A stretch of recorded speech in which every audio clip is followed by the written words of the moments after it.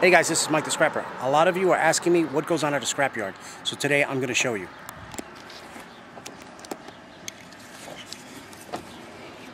Got a little load here of some aluminum, some power supplies, some low grade, some cast aluminum, heat sinks, some wiring, transformers, motors, and some brass, and also some batteries.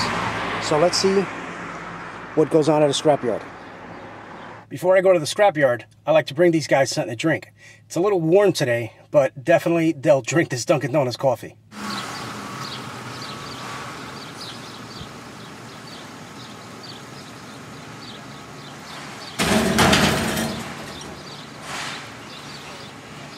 Got batteries, okay? 7 batteries, 48 pounds. What do you want? Here, I'll zero the scale out. Okay. Give me the next one. Cast. Yep. Okay. 21.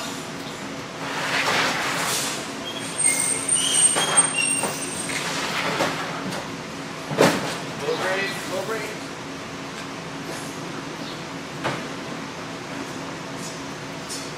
39, 0. Yep. 10.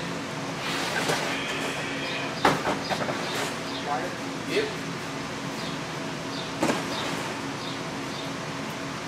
I gave you a buck on the wire. Okay. 19. Yep. Notice. 33. We'll leave it all on there. But yeah. 39. Yeah. Brass. Yep.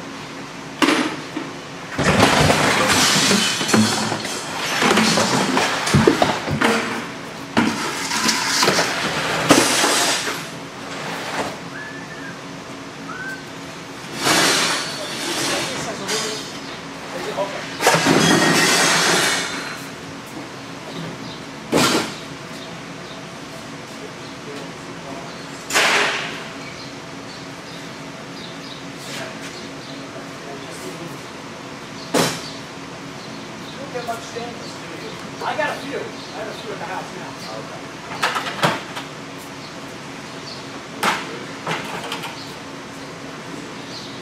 What else? That's it. That's all it is. Hey guys, now I'm going to get paid for my scrap. Pretty cool machine here. Just press a button. Scan your barcode. Keep your receipt.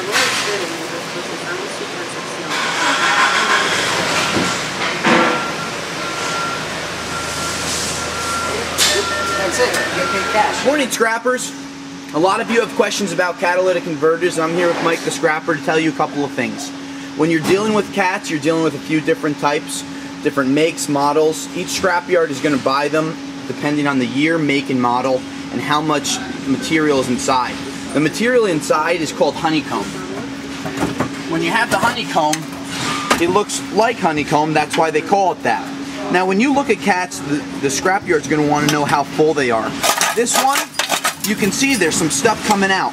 It's an old cat, and because of it, you're not going to get paid full value.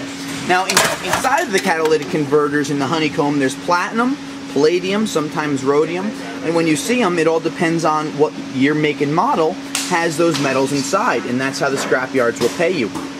Now a lot of the cats that you're going to see nowadays are very cheap. They're aftermarket cats, $5, but once in a while when you come across a foreign cat such as a BMW or Mercedes or a Porsche, it might not be often, but when you do, they could be worth anywhere up to $150 to $250 for the right year, make, and model. Now when you see a cat like this whole thing is a cat, but this area right here is the only part where the honeycomb is.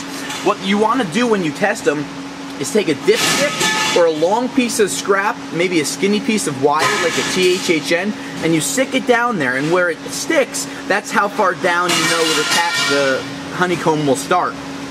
So when you're scrapping cats, ask questions, ask Mike the Scrapper, or use the iScrap app to be able to ask local scrapyards more questions.